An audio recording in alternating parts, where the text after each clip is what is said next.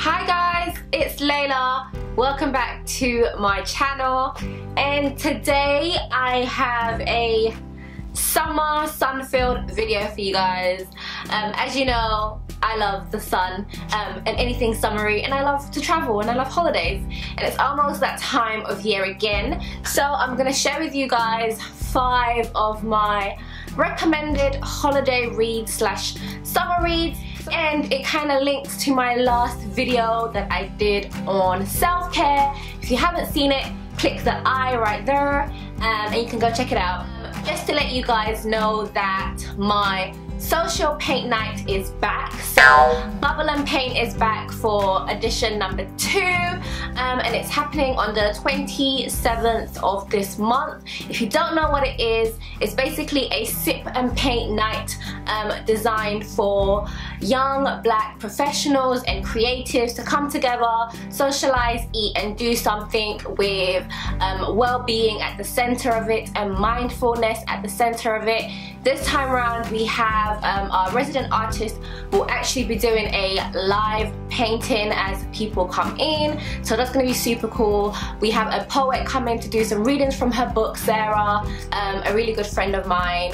So yeah, get your tickets or find out more info in the link below on Eventbrite, and let's jump into the video.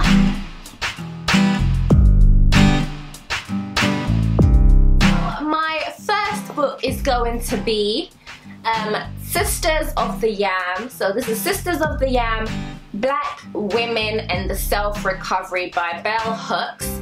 I've had this book for about 8 years, and within that 8 years I have probably read it like 1,001 times. It's such an amazing book. It really links with my last video when it comes to self-care and really looking after ourselves from the inside. As we know, black women throughout history, we have had to be so strong and so resilient in order to keep our families afloat and to keep our families going. And this book is really about taking time to heal ourselves from the inside out.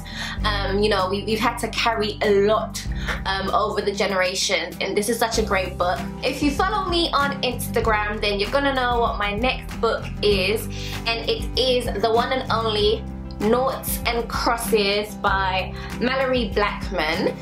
If you're familiar with this book, then you're like, ooh, new cover. Yes, the whole series has been given a brand new look, and I absolutely love it. So if you haven't come across Naughts and Crosses before, or the series, it's basically a dystopian novel.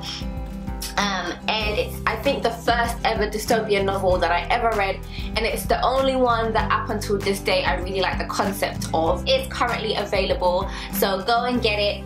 Thank you to Penguin platform for sending me the whole series. I look forward to rereading this during the summer as well. So my next book is by a Ghanaian author, close to my heart.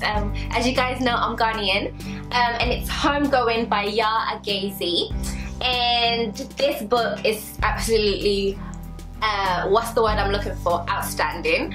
It's written so beautifully, and basically the story is about 2 sisters, 2 half-sisters born in different villages whose lives take like an alternative route.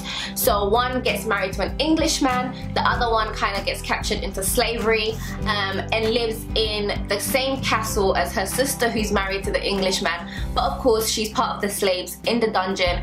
It's such a great story. It's more than just about the 2 of them, because it does span across 300 years. Such a great book. Please check it out. I actually got to meet Ya when she came to London to do a book reading and a signing, and I got my copy signed. Yes, I did, honey. Where is it? Right there, I got my copy signed. I will actually be including this in a hamper that we're giving away at our Bubble and Paint event as well. My next book is one that I have read 3 times so far. I'm currently in the middle of rereading it, and it is The Wait by Devon Franklin and Megan Good. Such a great book.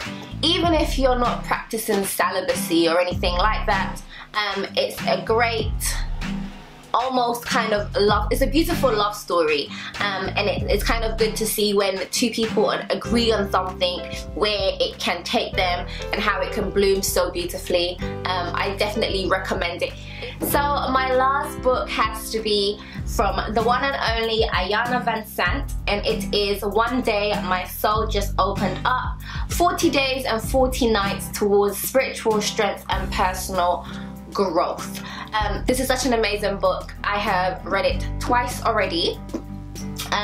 In fact, I went on a retreat sometime this year.